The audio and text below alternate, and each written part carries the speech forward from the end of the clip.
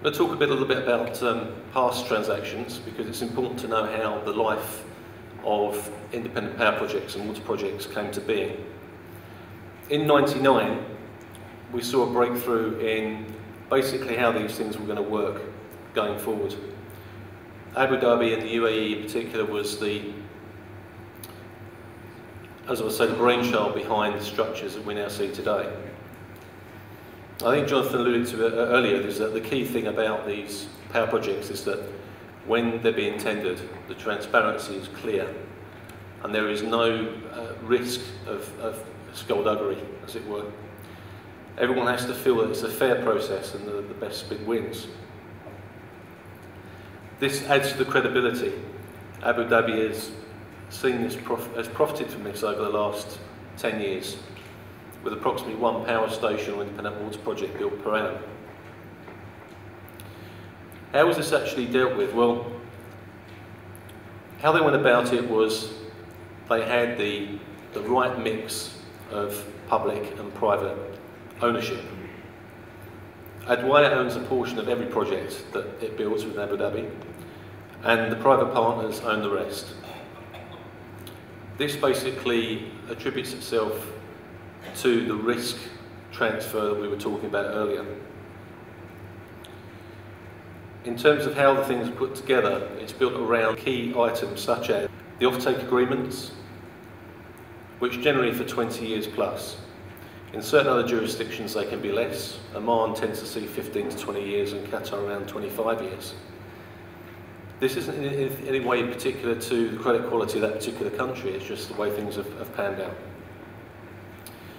Jonathan alluded to earlier as well that in terms of the models used, BOT, BOOT, PLT, it doesn't really matter. You know, the key thing is that these things are done within time and within budget.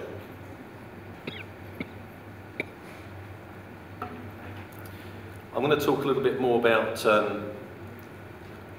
key risk.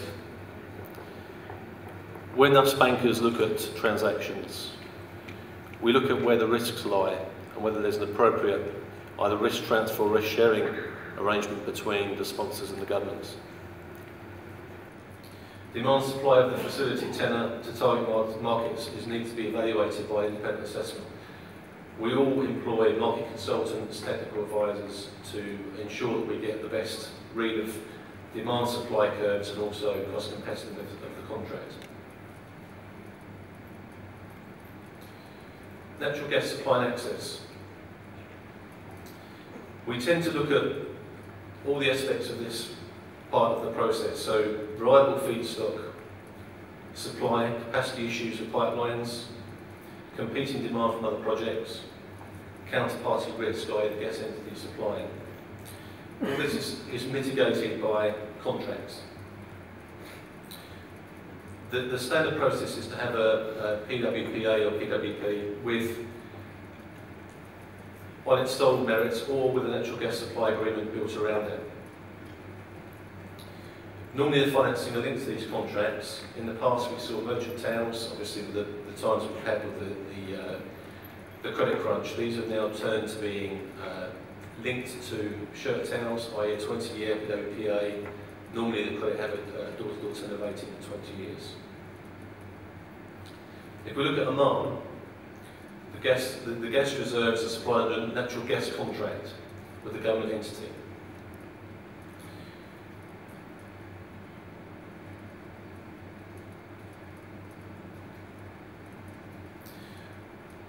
When we're moving on to the guaranteed quantity and quality of gas, this is also very important.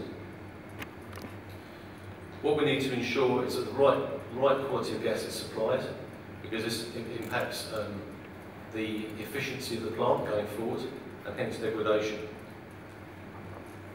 Lenders also need to be satisfied that the feedstock supply and timing will match the requirements of the commercial operations, i.e. that there won't be a time where the plant is actually ready for operation but there's no gas supply.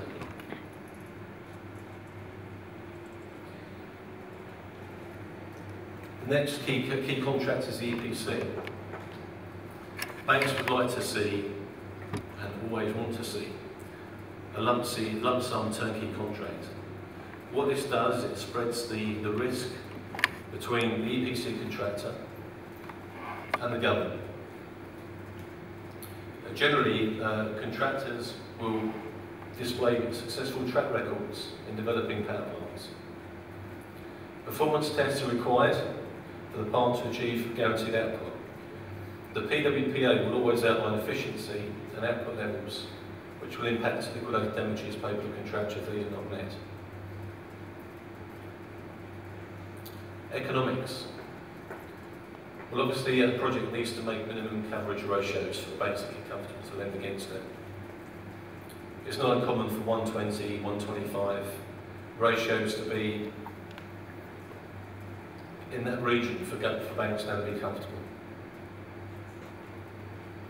The tenor is to match or exceed the financing tenor of the transaction. And tariffs and interest rates are very important.